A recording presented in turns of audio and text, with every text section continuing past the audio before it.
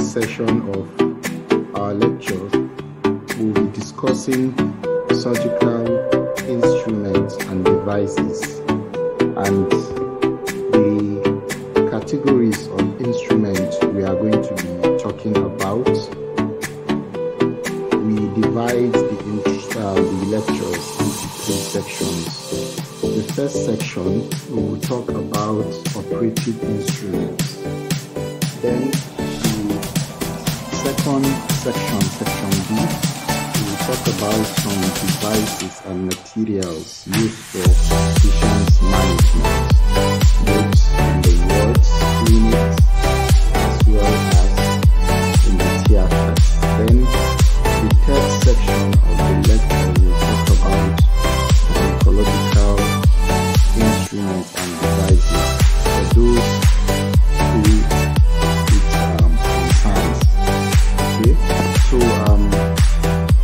today we are basically going to talk about the operative instruments, those instruments that are used intraoperatively for surgical procedures. And this section will cover forceps, scissors, and retractors mainly. All the various forceps we use and the different types of scissors and retractors will be covered in this section.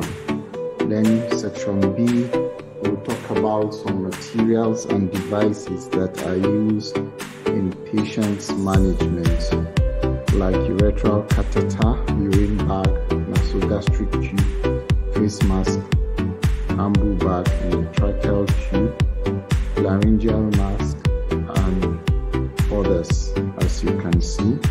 Then we'll commence talking about this first section. Now we'll start by describing the forceps, all the various parts of the forceps. Of course, the forceps has a finger bowl, where you hold with your finger. When you are holding with a forceps, you use your thumb and your ring finger to hold the finger bowl.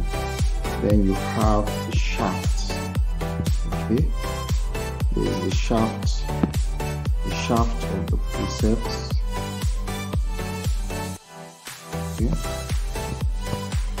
Connecting to the finger bowl. Then there's a ratchet. This ratchet is called a lock. The ratchet or lock is to enable firm lock of the blades of the forceps.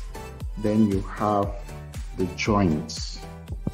The joints connect these 2 shafts together. It's a point of fulcrum or the joint of the forceps. Then you have blades.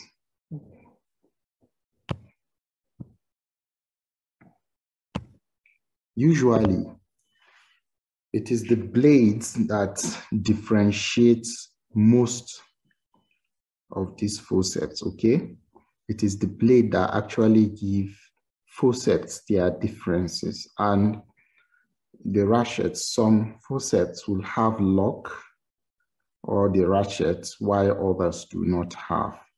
So the parts of the forceps will include the finger bowl, which is this, the shaft, this shaft,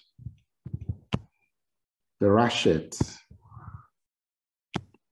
the joint, and the blades.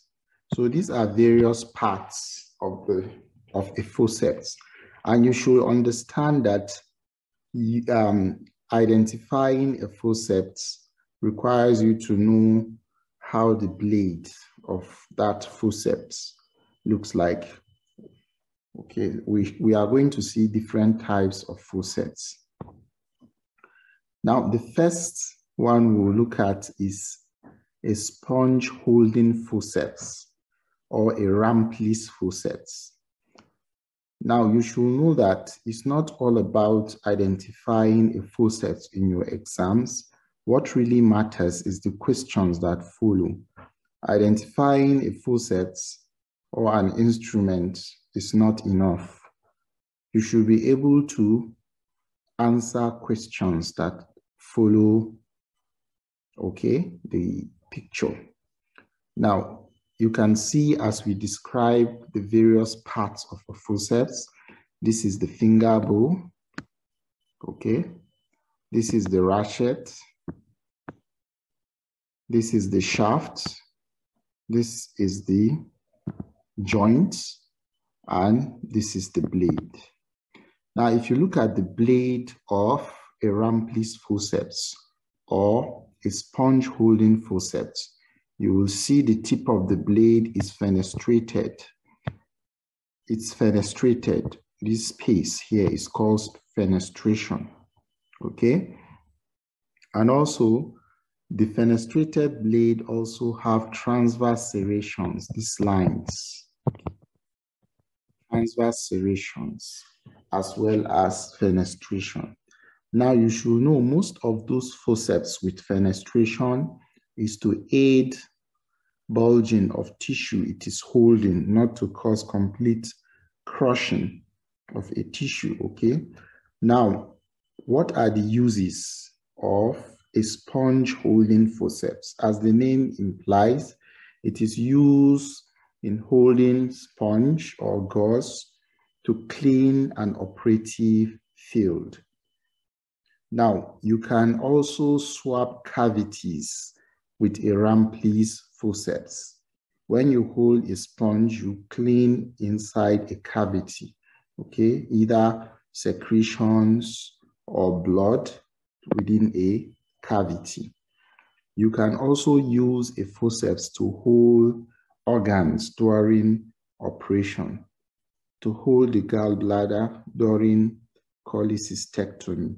You can hold the cervix during manual vacuum evacuation, okay? Or even the stomach during surgeries. Now you can see how these rampless forceps look, and you should be able to identify it when you see the rampless forceps, and you should know it has different sizes. There are large, which are longer ones, medium and smaller ones. Now, these are some questions that follows. Now, how many times will you clean an operative field? How many times will you want to clean an operative field? Usually, the standard skin preparation before an operation requires you to clean the operative site, okay, with an antiseptic solution.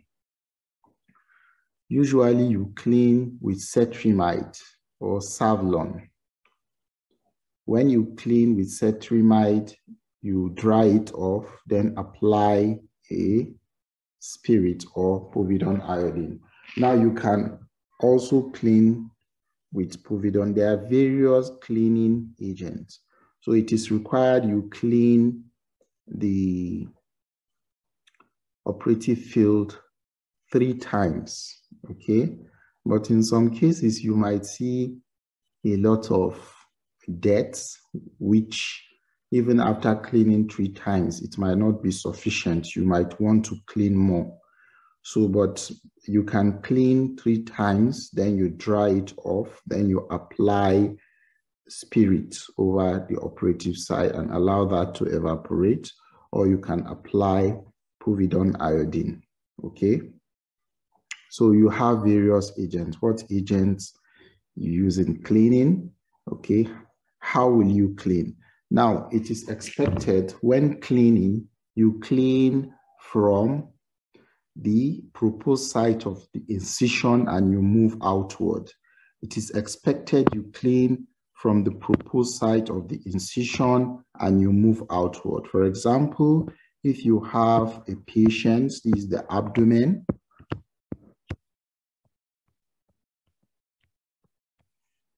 This is the umbilicus, and you want to make an upper abdominal incision or a long midline incision. Now, you start cleaning from this site, the proposed site of incision, and you move outward. Okay?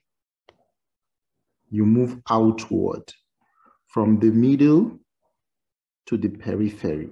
Okay? You move in a centrifugal direction from the middle, and then you move outward, because it is expected the innermost side should be cleaner. You shouldn't clean from outward inward, because you are bringing dirt to the operative field. So that is the manner in which you clean an operative site. From your proposed site of incision, you clean outward. And also you should know, when cleaning an operating field, it is advisable you clean all areas that might require manipulation during the operation. Because if you clean only the proposed site of incision and later another site might require a manipulation, and you touch that site, it means you have contaminated the operation field, and that is a breach of asepsis. You have breached an aseptic procedure. For example, if you are doing an abdominal operation, okay, let's assume this is the abdomen, okay.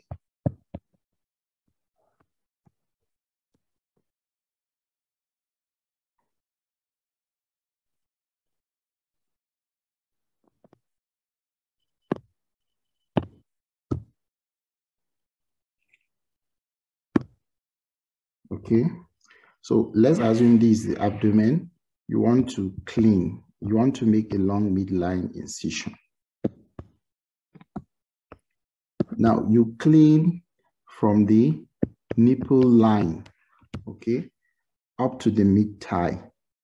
You go beyond the abdomen and clean up to the mid-thigh. Don't clean only this site of incision. So you have to clean from the nipple thigh. For every standard abdominal surgery, you clean from the nipple line to the mid-thigh. You must extend your cleaning up to the thigh, because sometimes during abdominal operation, you might even injure a vessel that might require a venous graft.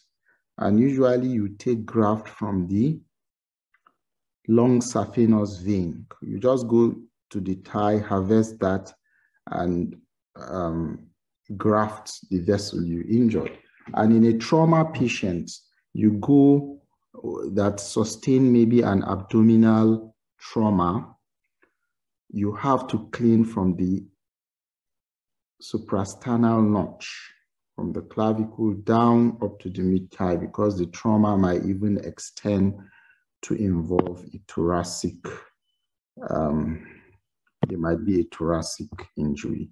So now we'll be able, whenever we see this instrument, we should be able to describe it, okay? We should identify, describe, mention some of the uses, and answer some questions that may be related to the instrument.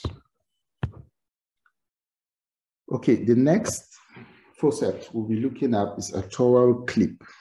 A towel clip. If you look at the towel clip, it has a finger bow as we described, a forceps. It has a lock or a ratchet. This is the shaft. This is the joint, and the blade is a pin-like, is a curved and a very sharp pins. Okay, so the blade of a towel clip are two curved pins that are very strong and sharp. As the name implies, is a clip. It's used to fix drape in operative field. You know, after cleaning an operative field, you have to drape the patient, meaning you cover all other parts, exposing only the operative site to minimize risk of any contamination. So sometimes you might have drapes that are recycled, not disposable. For disposable drapes, you might not need a towel clip because they have adhesive surfaces that when you apply them on the patient, they just get adhered. You don't need any towel clip. But for drapes that are reusable, you need to fix them using a towel clip. Okay, you also use this towel clip to fix suction tubes and diatemy wires on the operative field. Okay, you use to fix rib and flail chest. In the past, usually now nobody does that again. In the past, they can use it to fix a fractured flail segment, okay, of the chest. Then they attach these to a pulley, which will retract the flail segment upward. Okay, what I mean is you have, okay, something like this.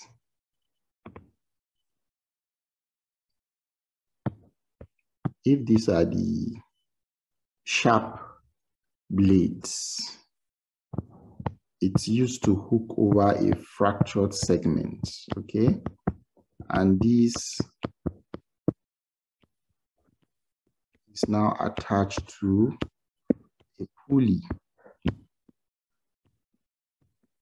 which will maintain retraction of the fractured segment. But of course, nowadays, nobody does fixing of a flail segment using this. Intermittent positive pressure ventilation is what is done for such, okay? So we should be able to identify a towel clip, mention its parts, and mention the various uses. And mark you, just the way we described the various parts of forceps, anytime you are asked to describe any instrument or a device in an exams, anytime you are asked to describe an instrument or a device in an exams, you have to follow a systematic pattern. One, the first thing you do, you identify that instrument. The next thing, you mention the parts of that instrument, okay? You mention the uses of that instrument.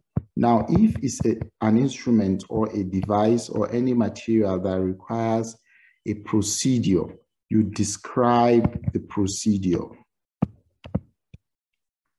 which we'll see later when we are talking about all the materials like urethral catheter, NG tube, and so on, endotracheal tube. So all that requires a procedure, you will mention the procedures, okay? Then you mention complications.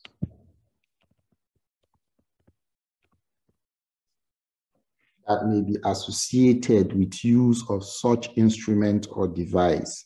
So identify, mention the part, mention the uses. If there is any procedure, you describe the procedure. Then you mention complications that may be associated with use of such instrument. Okay. Okay. Now we'll talk about artery forceps or hemostats. Artery forceps. Now, as the name implies, hemostats, they are hemostatic. Their main use is to secure hemostasis, and that is where they derive their name from, artery forceps or hemostat. Now, we've already mentioned the parts of a forceps, so it applies to all these forceps. We are not going to be repeating ourselves. Now, there are various types. You can see it's a small, which is commonly known as the mosquito artery forceps, the medium, and the large artery forceps. It can also be classified as a straight or curved artery forceps.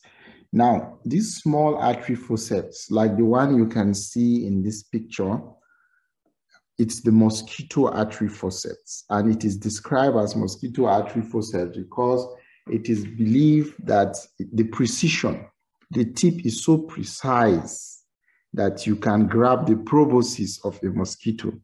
Okay, the proboscis of the mosquito is what it's used in sucking. Okay, and that is very tiny.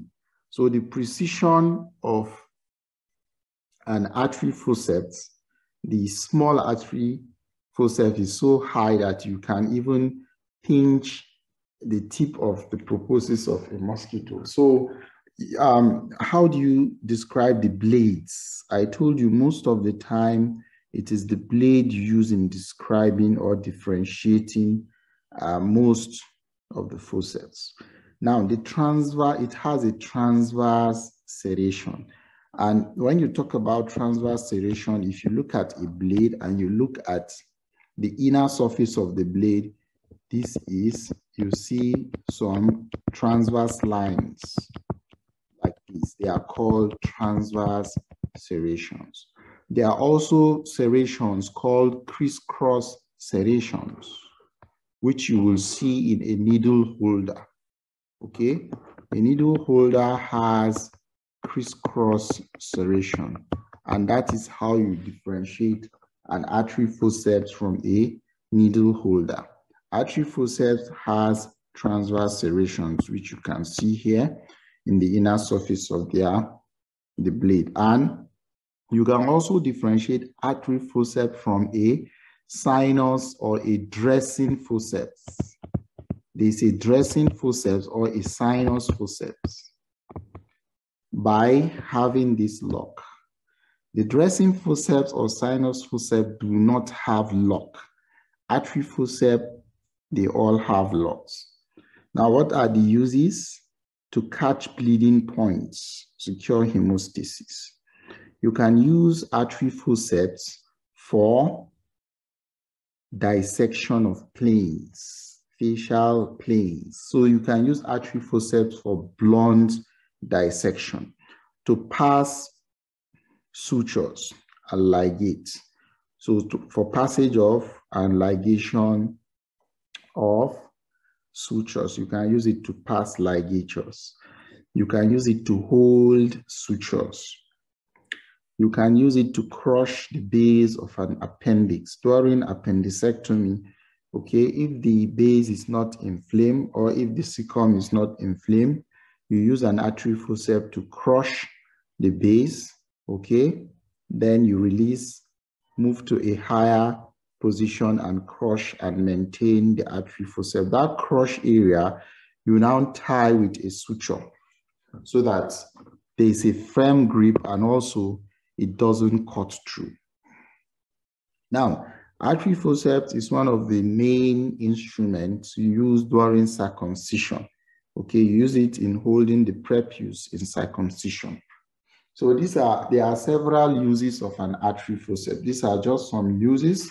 Okay, Now, bleeding being the main role, the main use or function of an artery forceps, questions that may come or related to these artery forceps may be around hemorrhage. You might be asked to classify hemorrhage. What are the steps to secure hemostasis, differentiate with a needle holder? These are various oral questions. If you might sit in an oral exams and you pick something like this, okay, these are questions that may, okay, that may feature. Now, you should know that classification of hemorrhage is an important question in surgery, and you describe hemorrhage as excessive blood loss. Now, basically, you can classify hemorrhage as one, primary, reactionary, and secondary hemorrhage. So this first classification is based on timing, okay? Based on the timing of bleeding. When you say primary hemorrhage, it occurs at the time of surgery. Usually intraoperatively, when there is excessive bleeding during surgery, that is primary hemorrhage. Reactionary hemorrhage usually occur after surgery, but less than 24 hours. And usually the cause of reactionary hemorrhage is from slippage of ligature or dislodgement of clots post-operatively, because during the operation, the BP is low from your anesthetic agent, usually inhalational anesthetic agent. And after the surgery, when patient recovers and the BP goes up, if there was a suture that was not properly secured, or there is a clot that is just blocking a vessel, the blood pressure will dislodge that loose suture or a clot, and patient starts bleeding, okay? And this is usually common amongst hypertensive patients, reactionary hemorrhage. So it's bleeding in less than 24 hours. When you talk about secondary hemorrhage, it actually occurs after 24 hours. It is after 24 hours, and it is due to infection. Because when infection occurs, there is breakdown of blood vessels, okay, and patients bleed. Now, surgeries that are commonly associated with secondary hemorrhage are hemorrhoidectomy, prostatectomy, okay? So you should know one way of classifying hemorrhage. And importantly, for example, more importantly, for trauma patients, okay? For trauma patients, you can classify hemorrhage into classes. You can classify hemorrhage into classes, class 1 to 4 hemorrhage. This is very important based on the amount of blood loss, okay?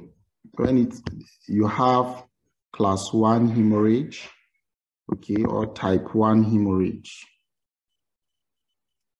okay?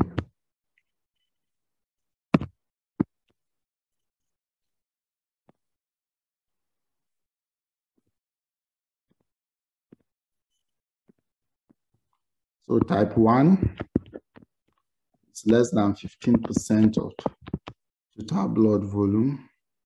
Okay, this is the second class is based on the amount of blood loss.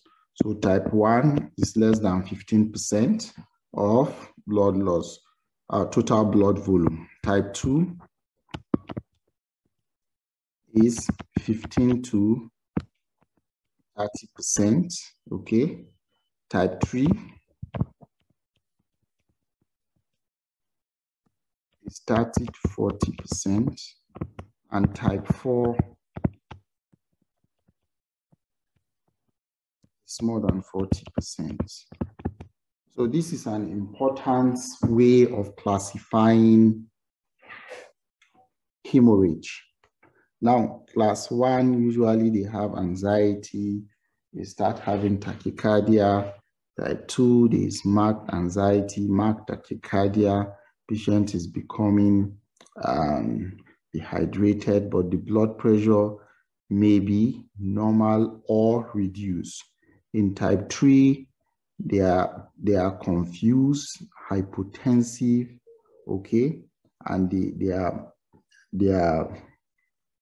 can be very anxious, okay, in type 3. Okay, they have marked reduced blood pressure. Now in type 4, they are already lethargic, they are confused, okay, they are in shock. In fact, this stage, they are not even making urine. They are lethargic and they have marked tachycardia with a pulse rate that is greater than 140 beats per minute. Here, the pulse rate is around, okay, 120 to 140 beats per minute. But in type 4, they are in shock and the pulse rate is more than 140 beats. They are confused and lethargic. They are not making urine. In type 3, they are anxious and confused, reduced blood pressure. Okay, so these are various types of hemorrhage you might encounter when you are discussing anything related to bleeding. If you have your questions, you can note them down after the lectures, then we'll mute all of you, then you can ask your question. Okay, now let's go back to the slides. What are the steps to secure hemostasis? You might be given a clinical scenario and a patient presents to the emergency with bleeding on the limbs, bleeding from the limbs, or bleeding open and overt bleeding. It might be concealed or external, internal or external. There are other ways of classifying hemorrhage we do not talk about, but we just mentioned only two. Now, if it is an external hemorrhage, you are supposed to secure that hemostasis at presentation at the emergency room. So what are the various steps? For example, a young man was involved in a road traffic accident and he was rushed into the emergency with deep laceration of the foot and he's bleeding profusely. How will you secure hemostasis on that limb? Okay, so the various steps of securing hemostasis. Number one, you have to do a pressure packing. Okay, pressure packing. You get gauze and crepe bandage. You pack and wrap with a crepe bandage. Now, it's very important you use crepe bandage in pressure packing because it is elastic. It will rarely cause an immediate compartment syndrome, okay? Because it is an elastic bandage, okay? So you use it with sterile gauze, apply on the cut surface, then wrap, okay, with your crepe bandage. So the first step of securing hemostasis, we said, is pressure packing. Okay, number one, pressure packing. Okay, number two, limb elevation. You have to elevate the limb. Okay,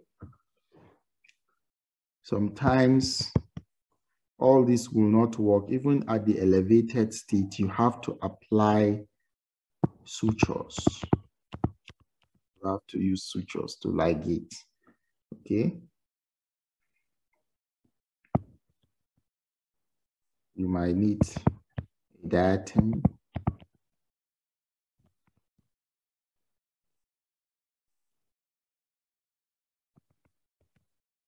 So there are some other agents.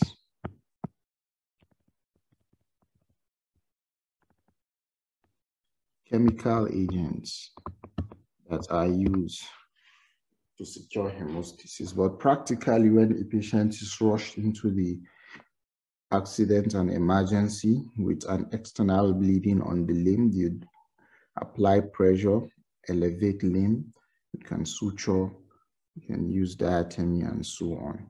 So these are various steps used in securing, okay, hemostasis. Okay. Differentiate with a needle holder. We've mentioned that an artery forceps has transverse serrations, while a needle holder, the blade has crisscross serration. Now, aside the crisscross serrations of a needle holder, it has a groove, a vertical groove. It has a vertical groove in the middle of the blade. So you will see a vertical groove here. Now, why is a needle holder having a vertical groove? Why is it having a crisscross serration? We will see shortly. So these are the various types of artery forceps. We said artery forceps could be straight or curved. You can see how the serrations are. Okay, it could be small, which we say a mosquito artery forceps. It could be medium size, or it could be a large artery forceps. Now, this is a needle holder. This is a needle holder. A needle holder has, the blade of a needle holder has crisscross serrations, and it also have a vertical groove. Now, the aim of all this is to enhance grip, is to enhance the grip of a needle, okay? So that the needle don't wobble around the tip. You have to stabilize your needle when you are suturing, okay? So this is a needle holder, and we already mentioned all these parts, which you will be able to describe. And what are the uses? Is for holding needle during suturing. Okay.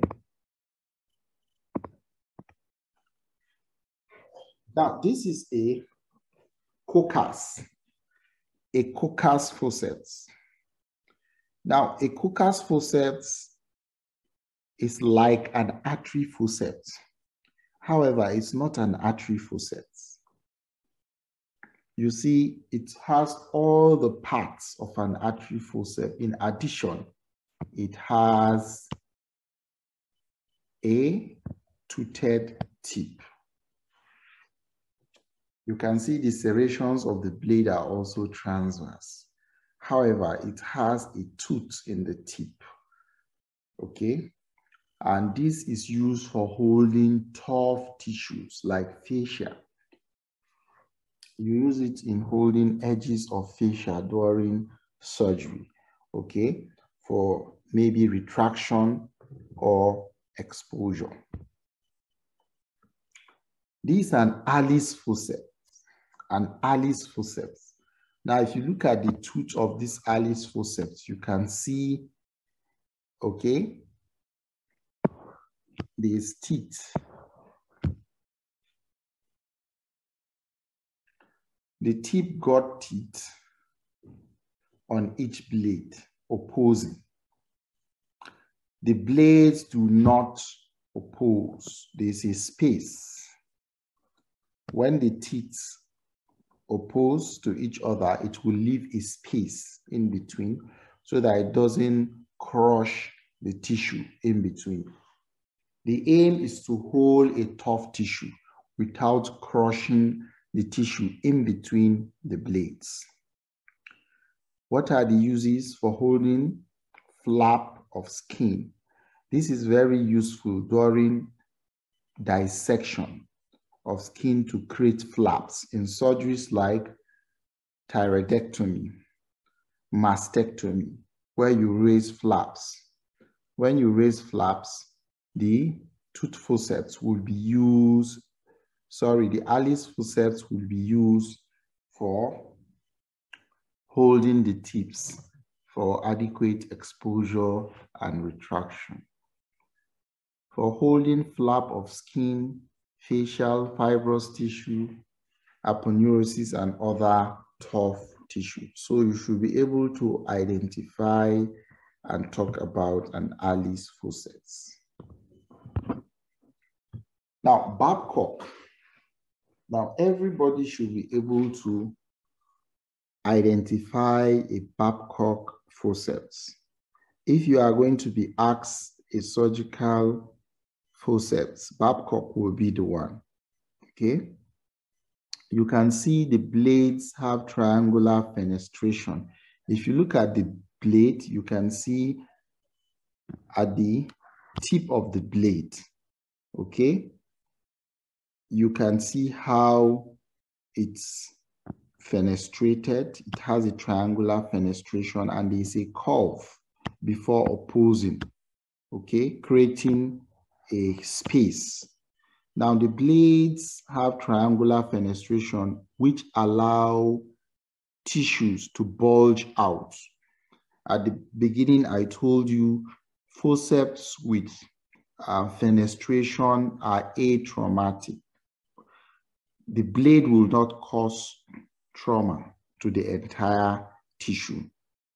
Okay, so you have bulging. When you hold a soft tissue, it bulges out through the fenestration if it's soft.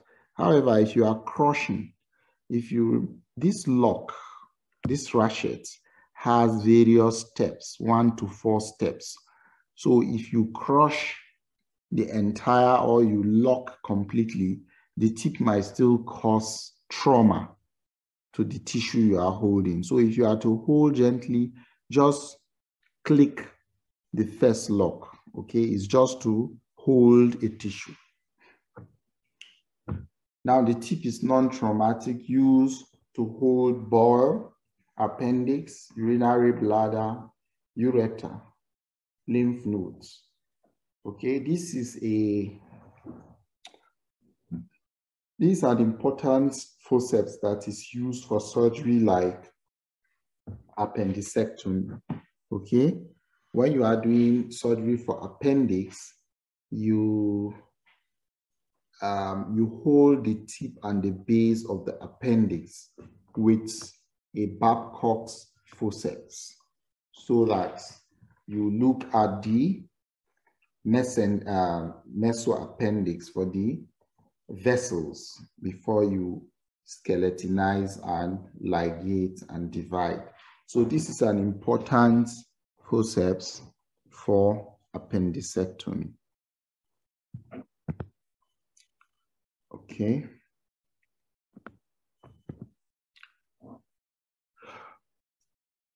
Okay. Let me just allow some of you unmute yourself so that someone can identify this instrument for me.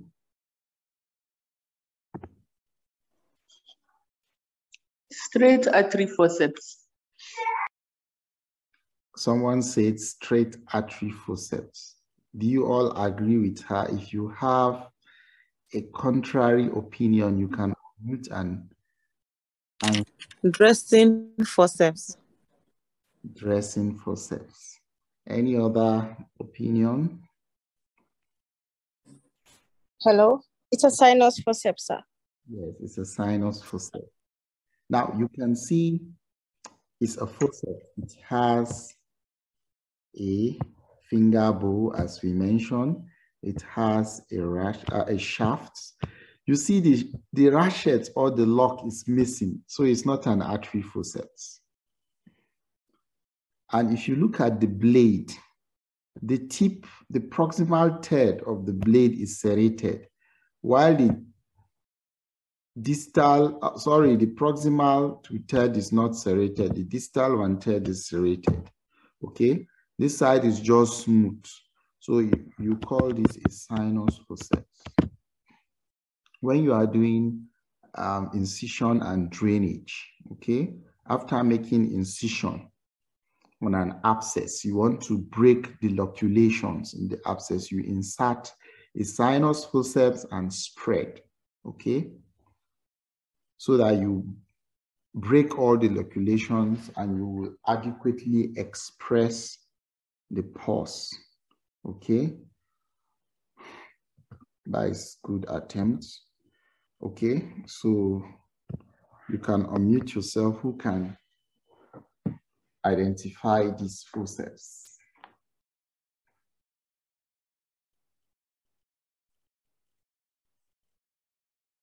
Yes, any attempts? Sir, it's a McGill forceps. Excellent. This is a McGill's forceps. McGill's forceps. Excellent. So what are the uses? Who can tell us the uses of a McGill's forceps? Sir, removing a foreign body. Excellent. You can use this to remove a foreign body from the airway. You can also use it to pack the airway. When you pass an endotracheal tube that is uncuffed. You know, endotracheal tubes are two types. We will see when describing other devices. They are either cuffed or uncuffed. Now, the uncuffed ones are used in the pediatric age group. So when you pass an endotracheal tube, you want to pack with gauze so that secretions don't go down into the trachea. And you need an instrument that has a design that can go into the airway to pack, okay, the gauze, and the McGill's forceps does that. That is excellent. So let's continue with the lecture, okay? So I'll mute all of you again. So now this is a dissecting forceps, okay? Now, there are two types of dissecting forceps. You have the non-tooth and the tooth. The non-tooth is for holding soft, okay, soft, friable tissue like peritoneum, bowels, nerve, and vessels. While the tooth-head is for holding tough structures like fascia or aponeurosis. They are used also to steady needle during suturing. So when you are suturing, you need to stabilize the needle, and you need a dissecting forceps to do that, okay? Now, if you look at these, one on this image is the tooth, or some call it the tooth head, and this other one up here is the non-tooth. If you look at the tip, it doesn't have any tooth.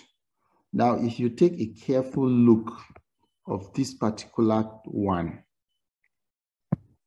this toothed one, it has a pin and a hole, okay? If you look at this particular one, it has a pin and a hole, okay? Now, and you know, for this particular type, you use it for very delicate tissue. You don't want to apply too much tension or pressure on that tissue because of the toothed tip. So if you apply that, because it is expected that your index finger, the tip of your index finger and the thumb are at this position, and that is where you press. So if you are applying too much pressure, the pin is going to prick your finger through that hole, and it is notifying you that you are applying too much pressure on the tissue. Okay, so we are expected to unmute ourselves and I answer this. Yes, who can identify this instrument?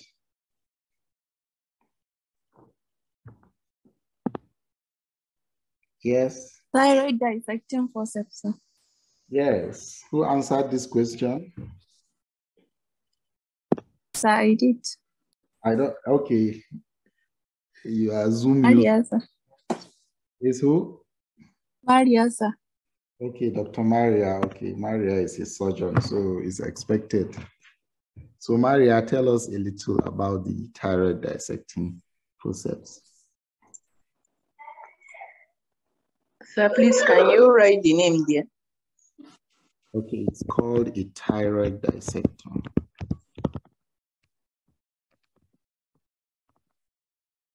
Okay, sorry, thyroid dissector. It's for dissecting thyroid. Okay, during thyroidectomy, you actually need this. It has a blade and a handle. The blade is a blunt blade, okay? And it is not smooth. It has some vertical grooves that makes it rough. And also it has an eye. It has an eye for passing sutures. If you are tying the poles of the thyroid gland, you need that, okay? So let's continue. So this is a bad Packer handle. A bad Packer handle. A bad Packer handle, okay, when you mount a blade, it becomes a scalpel. That's why it is called scalpel handle. And you can see there are different types. If you look at this bad Packer handle, you will see some calibrations. It has some calibrations, okay? So you can see different sizes with different tips so that you mount different sizes of blades also. So what are the uses? One, you can use it to mount blade. It becomes a scalpel for dissection, okay? Two, you can use it for blunt dissection. Blunt dissection to create planes, okay? You create planes during surgery.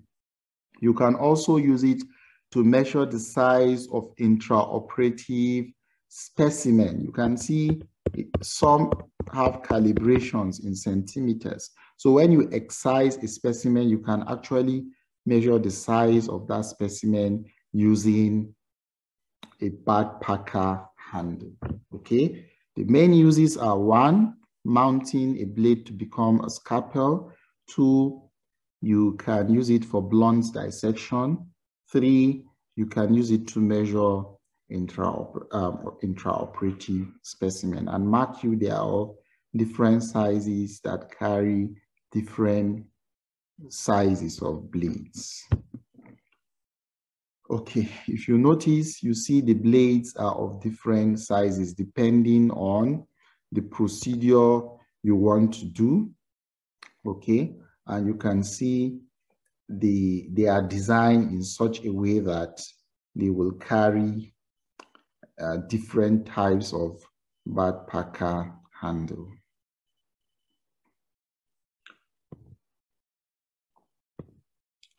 Now, we've talked about forceps generally.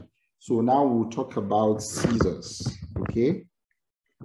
We'll talk about scissors. And you should know that a scissors has there are two main classes of scissors.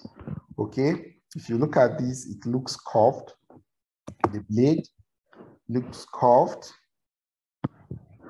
And if you look at the other one,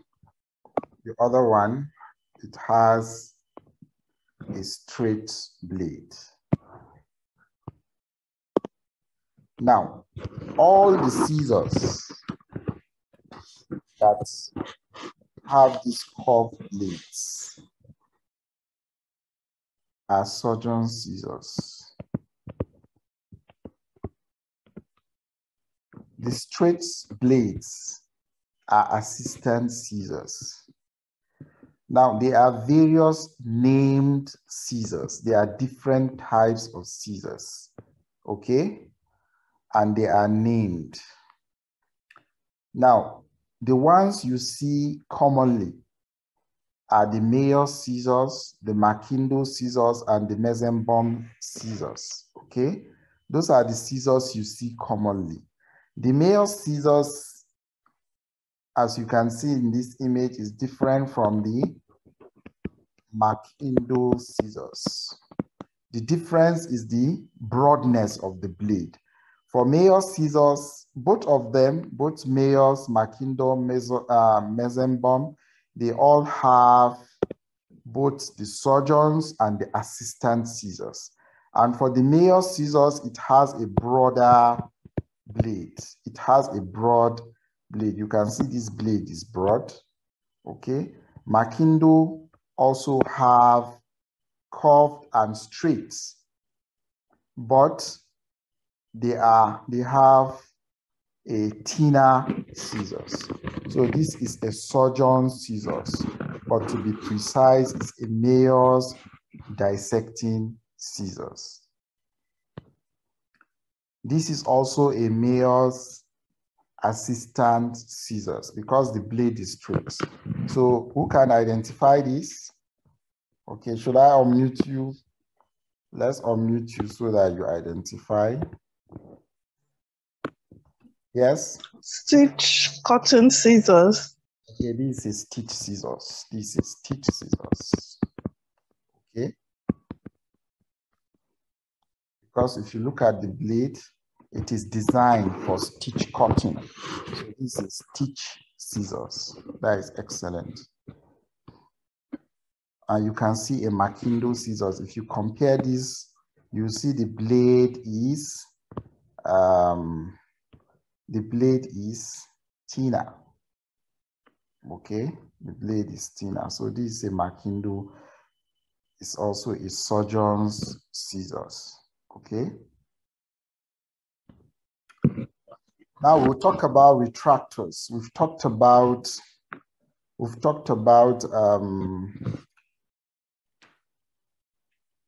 forceps, and briefly we talked about scissors, and now we'll talk about retractors. Retractors are surgical instruments used for adequate exposure of an operating field.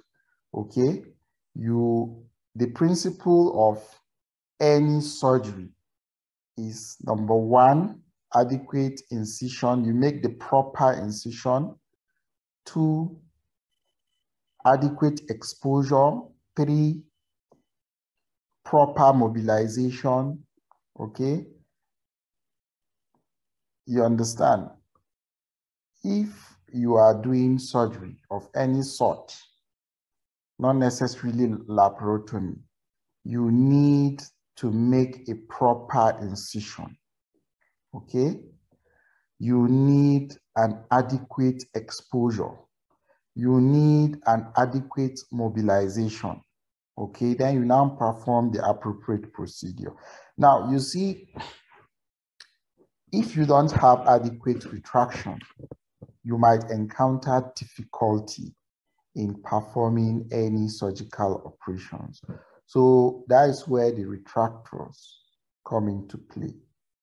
There are different types of retractors. They could be plain retractors, okay? They could be self-retaining retractors. Now, plain retractors, the retraction is maintained by the assistance of the operation. While the self-retaining retractor, okay, you can maintain the retraction with the retractor without the need of an assistant, because it's designed in such a way that it can open and maintain the retraction. What are the uses?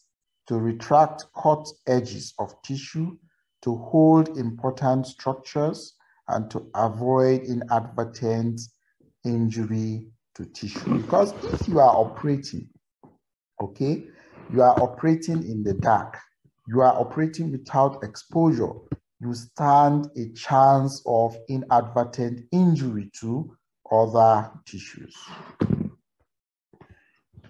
Now, this is a Langenberg retractor. It's a plain, it is a plain retractor, okay? You can see it has a blade, the shaft, and the handle. Now, this Langenberg retractor could have a single or a double blade. It could have a single or a double blade. You might see some Langenberg with single or double blade. Then you might see some Langenberg with a fenestrated handle like this. Okay, it may have a fenestrated handle, but this doesn't have a fenestrated handle. So what are the uses of Langenberg retractor? Langenberg retractor are used for superficial retractions, like retraction for surgeries for superficial lumps. When you are excising superficial lumps like lipoma, okay, you use Langenberg.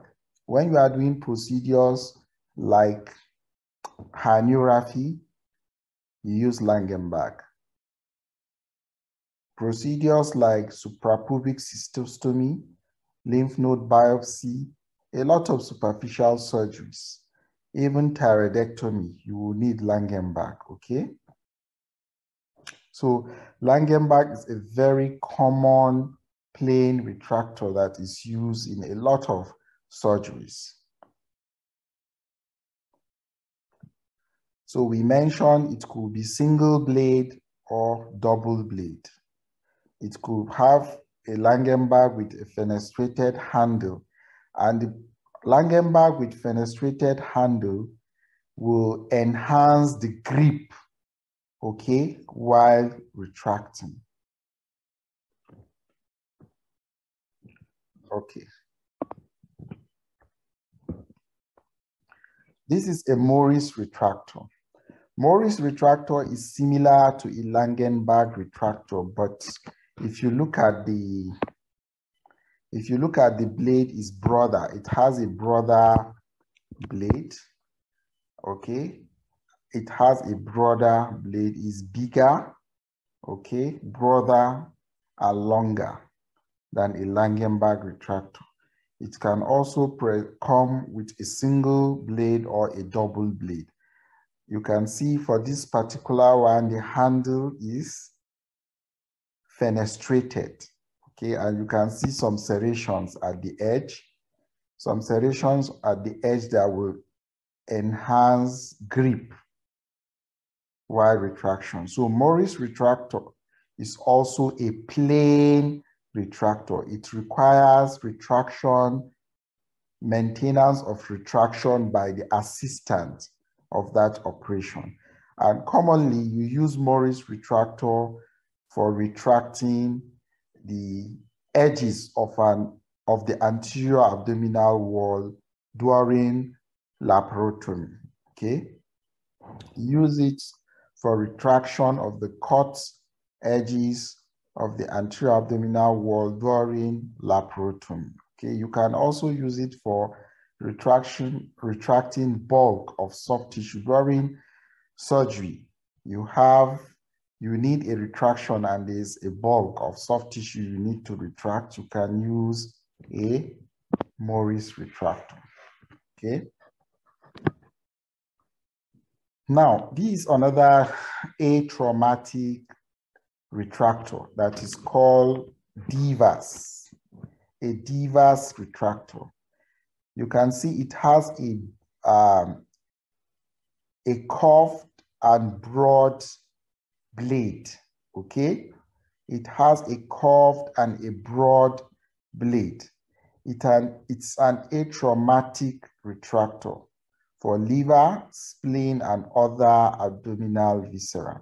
Now, when you want to retract an organ that is easily friable, you use DIVAS, like the liver. Sometimes you might even apply a soft pad or gauze over the blade, okay, to further reduce the atraumaticness. Now, if you look at this Morris, if you look at the blade, it is curved at the tip.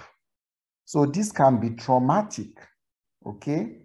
You don't use a Morris retractor for liver retraction because the tip of the blade is also what? Curved.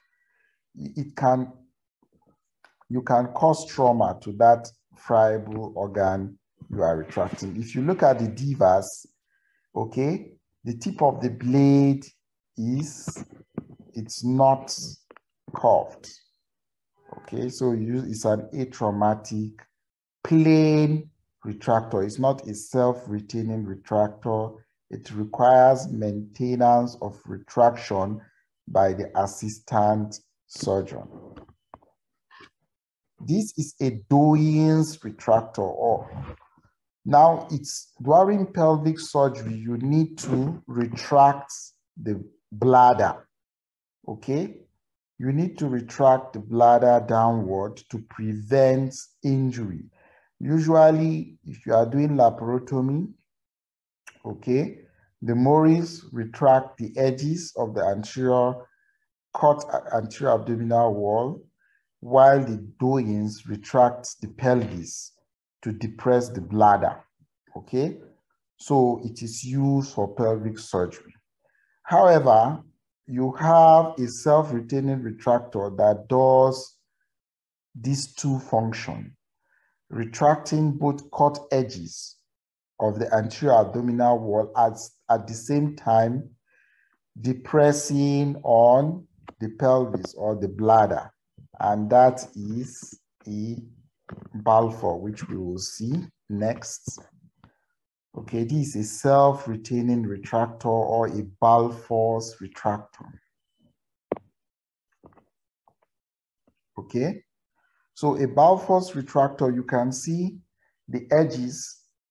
This cell is a self-retaining retractor. It has blades that will retract the cut edge of the anterior abdominal wall, and also a Doyen's retractor that is attached to it that will retract the bladder downward. So this is a self-retaining retractor. It doesn't require maintenance of retraction by the assistant surgeon. It has 3 blades. 2 blades are for maintaining retraction of the cut edges of the anterior abdominal wall, and this Doyen's is for depressing the bladder in the pelvis. You can see it is movable at this point. It is movable, okay? So this is the Balfour's retractor. It's a self-retaining retractor.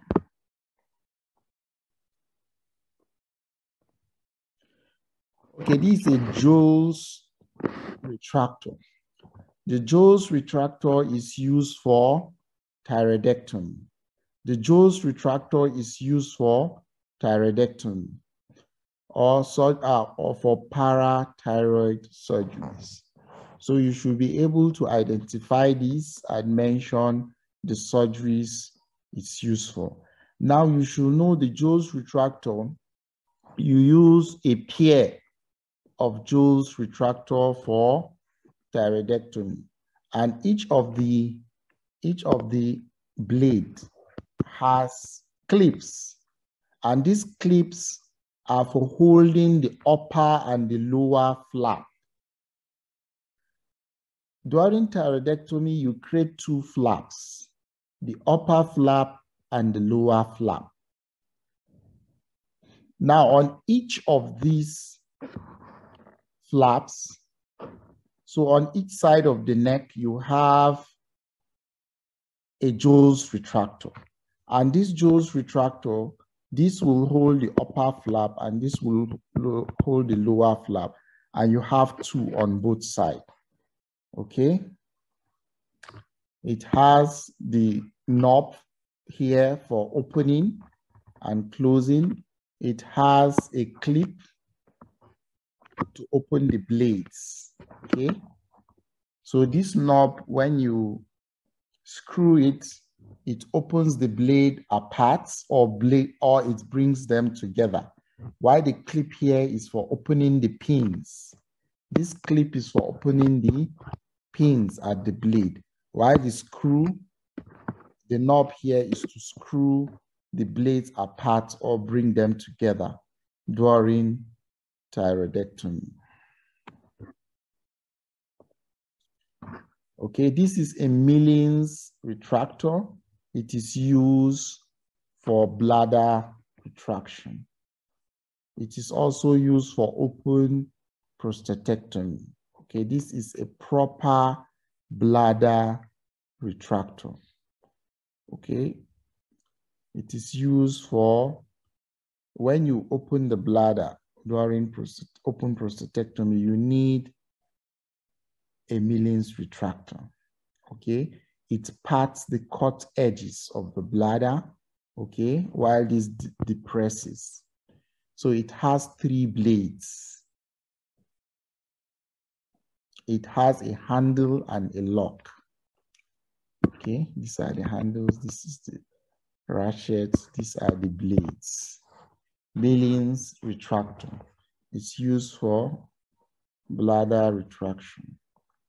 This is a mastoid retractor. It's also a self-retaining retractor. Okay, you can see all the mastoid retractors. You have the handle, the ratchets or the lock, then it has the blade. Now, this mastoid retractor, you use it for mastoid surgeries, scalp surgeries, laminectomy. It is hemostatic because these blades, they have hooks. They have hooks that when retracting the scalp, the skin, or cut edge, they raise and evert the edges. And whenever you raise and evert the scalp, okay, you secure bleeding from the edge. So it is hemostatic.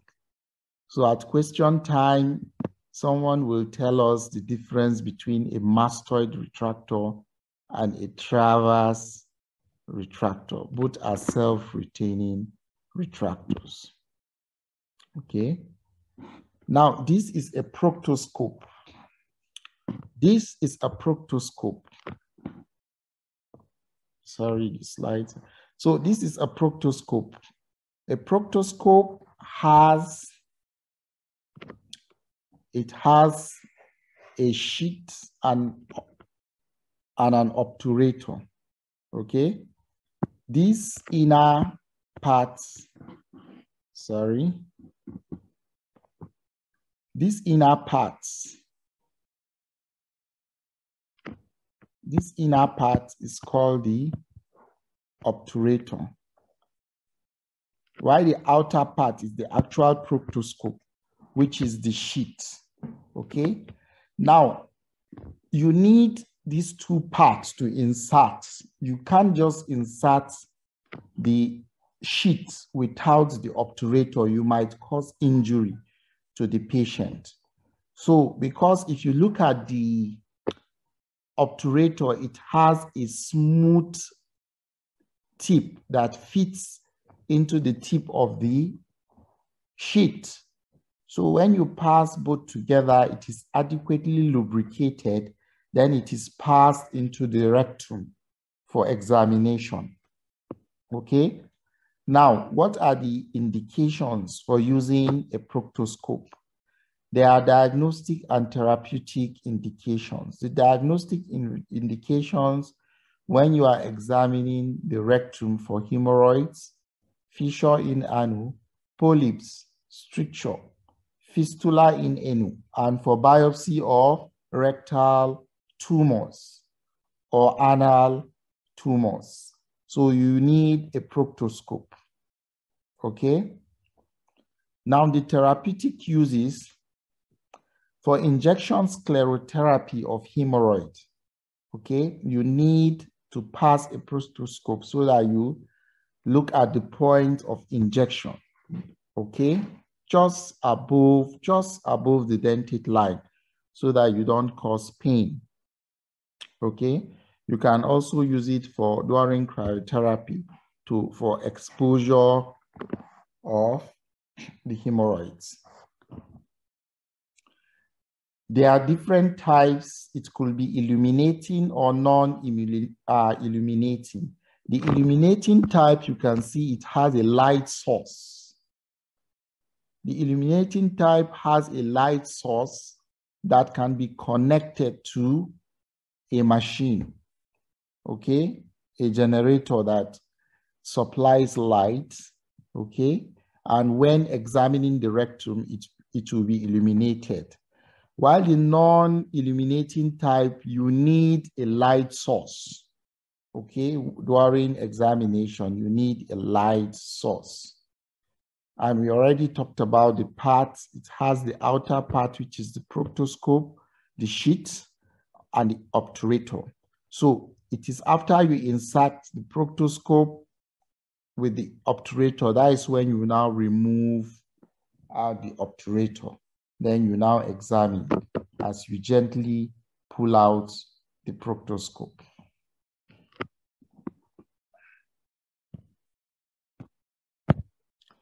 Okay, this is called mallet. It's used as the orthopedic hammer, okay? It is used as the orthopedic hammer. It is called the mallet. You know, orthopedic surgeons also have chisel and hammer, just like the carpenters. So that's why you call this an orthopedic hammer. But don't call it orthopedic hammer in your exam. It's called the mallet, okay? You use it along with the osteotome. Please don't call, it's not a chisel the carpenters use. It's an osteotome. Both sides are beveled. The chisel is only one side that is beveled. Both sides are beveled for removal of excess callus from bone and cutting bone chips for bone grafting. So this is the osteotome. You use the osteotome and the mallet, okay? So you hit on this side with the mallet while this other part is attached. The sharp tip is attached to the bone you are intending to cut. Okay, so the osteotome and the mallet they go together. Now this is scoop or curette, used for scraping dead tissue or granulation tissue, okay? This is called a scoop, or you can call it a curette. You actually use it for scraping surfaces, either dead tissue, granulation tissue. So it can be used for mechanical debridement. Okay.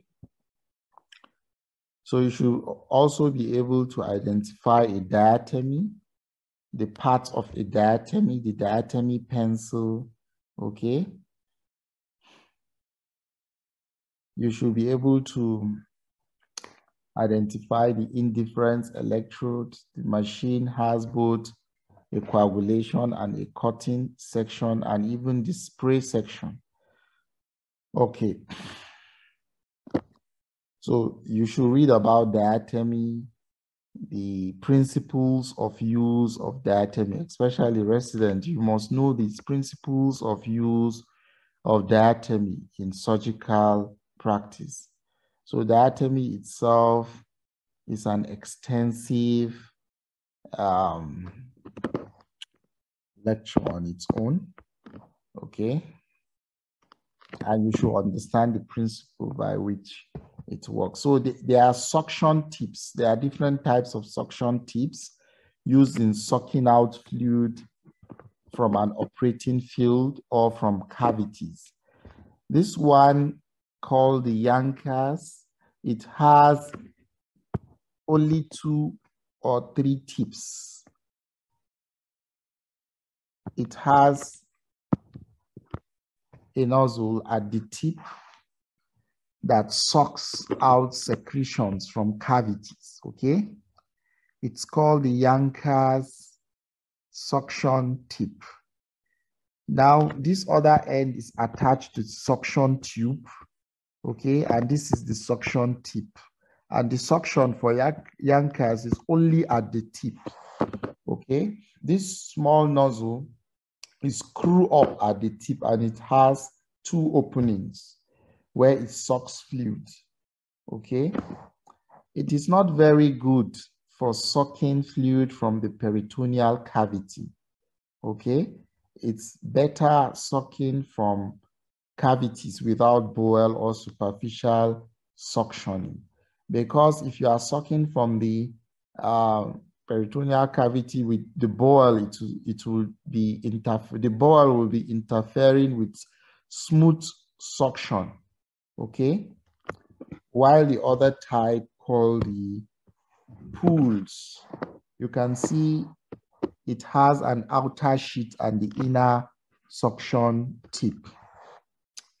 Now, these will not interfere, the bowel will not interfere with suction from the pool. So this is better used for suctioning the peritoneal, from the peritoneal cavity, and it's not interfered with the intestine, because the actual suction tube is the inner sheet, okay?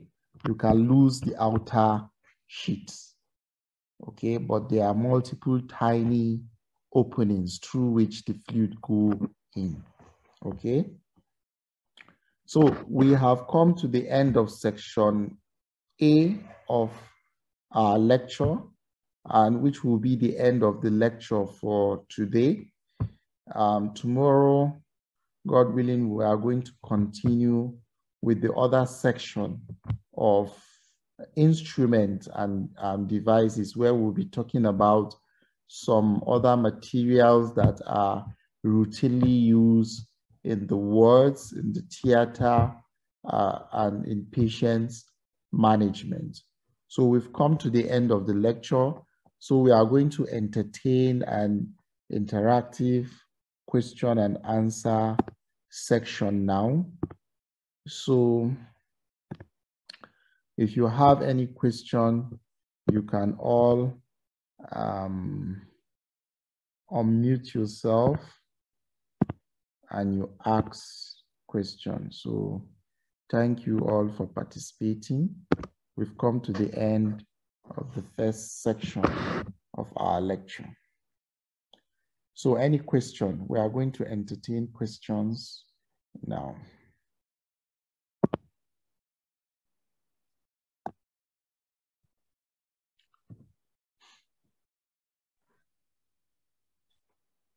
Yes, if you have questions.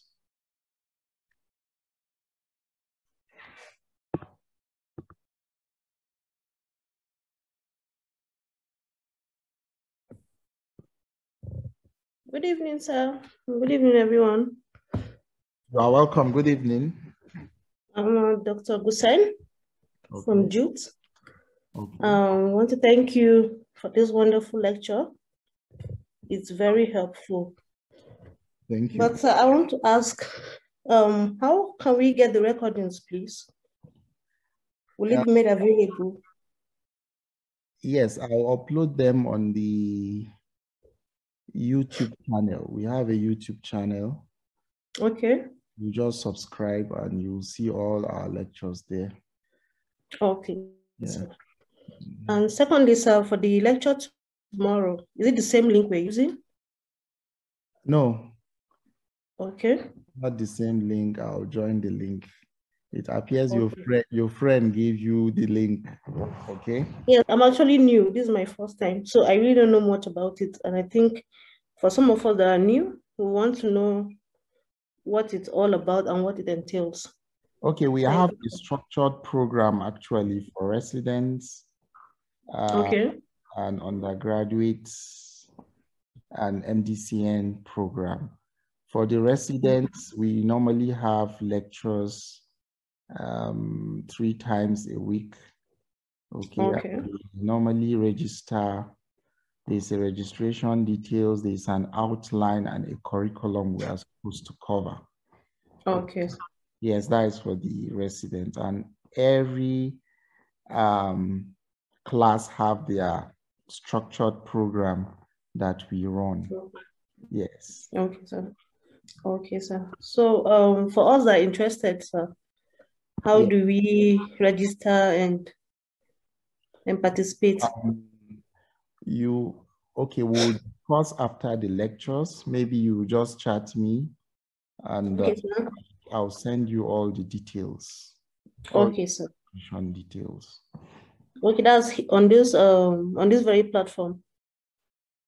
Okay, for these, we have a WhatsApp number. Let me write it. You can. Okay, sir. 080. Okay. So these are WhatsApp number. You can chat me, then I'll send you all the registration details. Okay, sir. Okay. Thank you very much, sir. Welcome.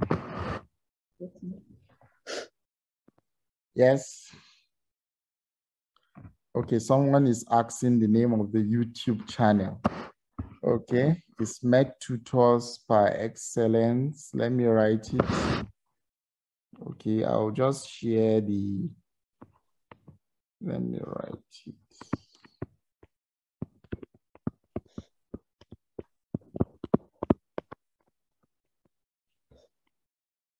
This double L, don't mind my writing. No problem.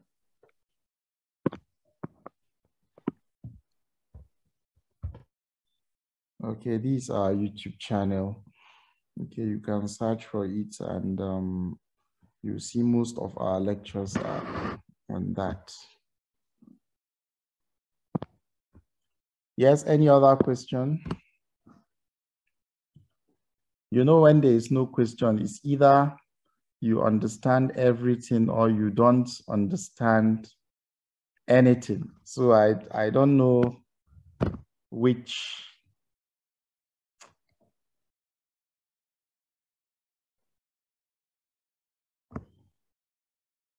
Okay. I understood. Well, I understood the one I followed, or I was able to go. Okay. So thank you, everyone. Tomorrow we are going to continue with the other section of the lecture. So thank you all for participating. Thank you, sir. You're all welcome. Okay. Thank you, sir. You're welcome.